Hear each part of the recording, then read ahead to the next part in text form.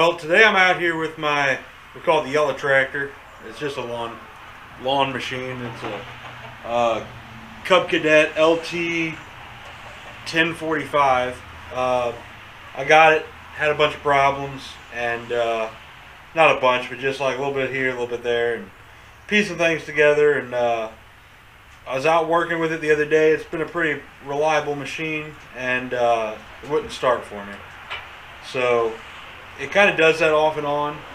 I don't know if it's just the man in me or what, but I turn it on and I hold the key down, it'll like boom, and so I'll give it a whack on the side and it'll most of the time fire up. Boy, I couldn't hardly get this thing fired up. So I'm gonna try and figure it out. The battery is from, looks like 2018, and it's 2022 now, so I'm assuming that's the problem. I had this little charger. Come on now. I had this little charger that I kept on for a couple of days, and it didn't make much difference. It's just like a trickle charger for tendon batteries. So I'm gonna try and fire it up and see what happens. I got this old battery out of my truck. It has a little bit of life in it. It was not wanting to start the truck, but something like this, it should have enough power to do that. So I'm gonna try it out and just try to figure out what the issue is with this thing. So unfortunately everything's cold and wet and muddy and gross, and the chickens have been hanging out in here, so I got crap everywhere. But we're gonna work on it and see what happens. So let's see what she does. Yeah. Alright. Nothing. Kind of like I suspected.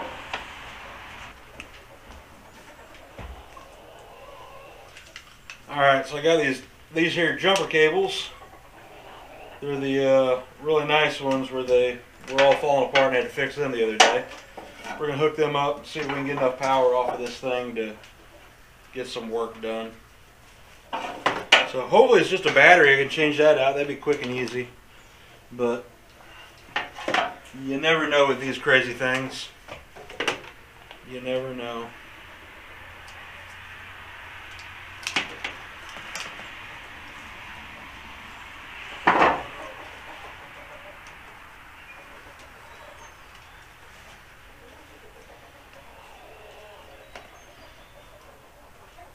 Alright.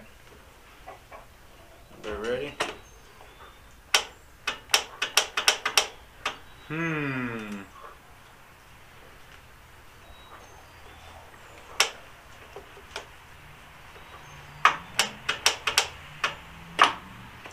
Well,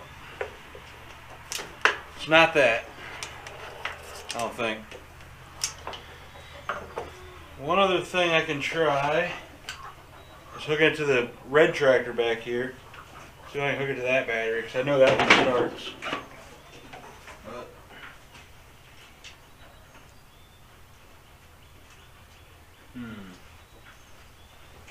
Alright, so we're going to have to move some stuff around to do that. Give me just a minute.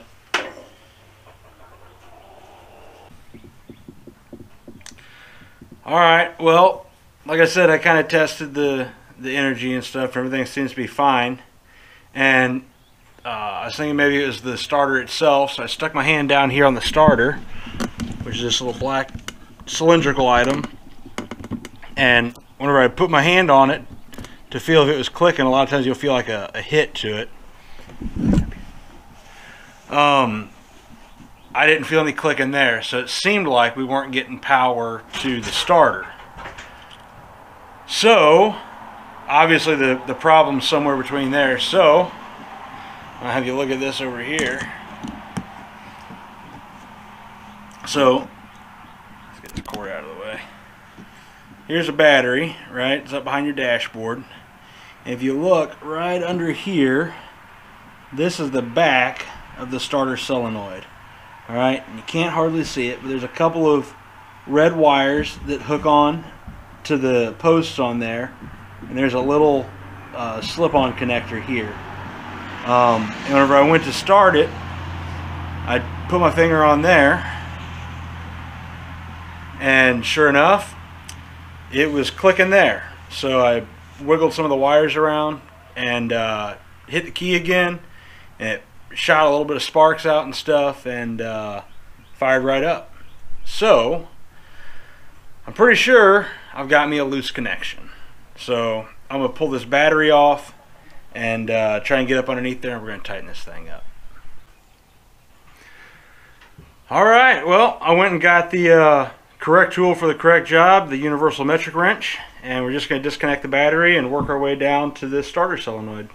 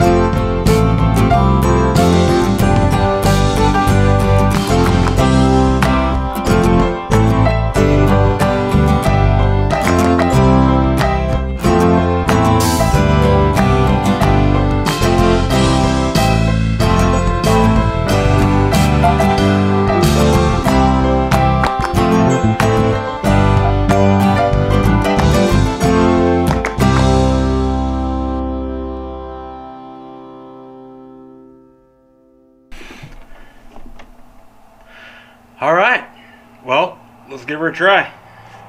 Make sure everything's clear, got all our stuff off. Everything looks great, brake is set, throttle's up, choke is out. Contact.